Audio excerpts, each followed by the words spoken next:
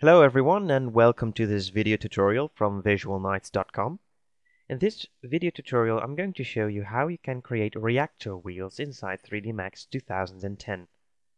You can apply this tutorial or your knowledge you've learned in this tutorial in older versions of 3D Max, at least far as I know back to 3ds Max 9.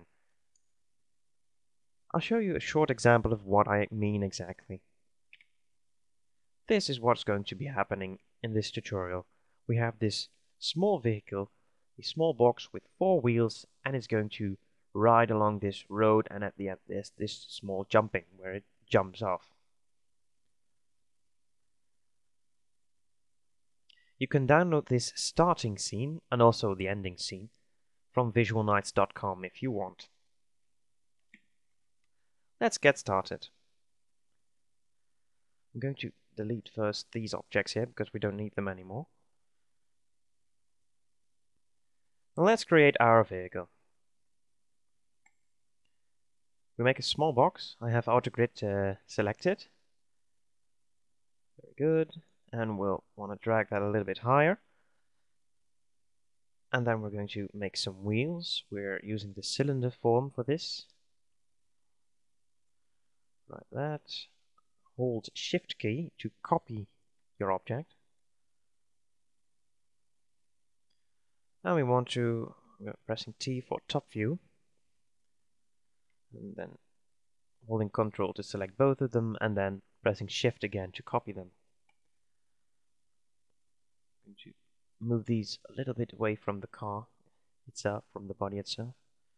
Going over to perspective view, and here we have actually our little car. It isn't much, but it'll show you pretty much how this wheeling thing works. Alright, now we need to create something from Reactor. To do that you need the Reactor menu. Now I'll use the following. I press on Customize, Show User Interface, and then I click on Show Floating Toolbars. And then here we have our Reactor toolbar. I'm going to drag that a little bit beneath the normal toolbar, and so it gets lined into the normal background. I'm going to close all these toolbars. Now we have the Reactor toolbar here ready for us. Click on Create Rigid Body Collection. Alright. And as you can see here, when you go to the Modifier tab, you have this option here, and we're going to add all these objects we've created, except the Rigid Body Collection itself. Select them all, and they are added to the Rigid Body Collection. Right. Next thing we're going to do is we're going to create wheel constraints for every wheel. Create a car wheel constraint. That's the button you need. And create 4 of them. Select one of the constraints, click on Modify, and then you have these options here. We want a parent because we're going to use our body box as a parent, so click on None next to Parent. There you can see it, box 1. And our child is one of the wheels. And as you can see, the wheel constraint is placed at the wheel. We're going to repeat this step for every wheel. Alright? Next thing we need to create is a Constraint Solver. A Constraint Solver is always needed when you have some kind of constraint like a wheel or a hinge for a door, or when you create a rigid body collection for ragdolls or something like that. Click on the Modify tab again. First we need to specify the rigid body collection. Click on None and click on the rigid body collection. As you can see, it's added here. And then you click on Add. And in this menu, only constraints that are being created from this menu out are being shown here in this menu.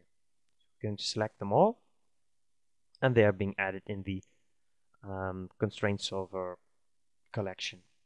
Okay, that's done. Now the basic setup for the scene is ready. We're going to set up some properties now. Select your box from the vehicle itself and click on the property editor. We're going to set a relatively high mass to this body, like 100, and we're going to leave it on Mesh Convex Hull. Now select all of the wheels by holding the Ctrl key open the property editor again, and we're going to set the mass for the wheels to 20 and leave it on Mesh Convex Hull. Now we also need to set something up for this road. Because the road isn't moving, we can leave the mass to 0.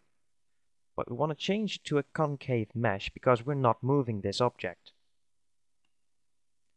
That is done. Let's see if I'm not forgetting anything. No, I don't think so. Now go to the Utilities panel. Click on Reactor if you haven't done so already. And click on Preview and Animation. We're going to set the starting frame to 10. I'm going to show you why we're doing that. We have this box here, and we have this box from our vehicle, and we want to simulate a moving vehicle. Now, what we need to do here is we want to set a movement for our car.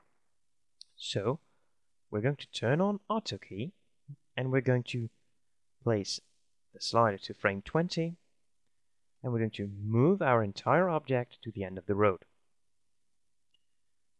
And so you have this very short animation from a vehicle moving. Now what we want to do with Reactor is that when Reactor really starts with building up its physics, it wants to catch the speed of the car at frame 10. And that speed is called momentum because it's right there. It's already moving. I also want to go to Havoc World 1 here. I want to set up some very simple things here. I want to show you. The collision tolerance is really important. I need it very low because that way my tutorial works best. I've set it to 47, it's a bit not much. Let's set it to 0.5. And this is just my default value for this. Alright. Now let's see if the reactor actually does something. We have this scene here, and we want to press play. And there goes our car. Once again, you can download this sample scene from our website, visualnights.com. You can also download the starting scene so you don't have to create the car or the road itself. Well, that's it for this tutorial. I hope to see you again, and if you have any questions, just ask them on our website or just on YouTube. Goodbye.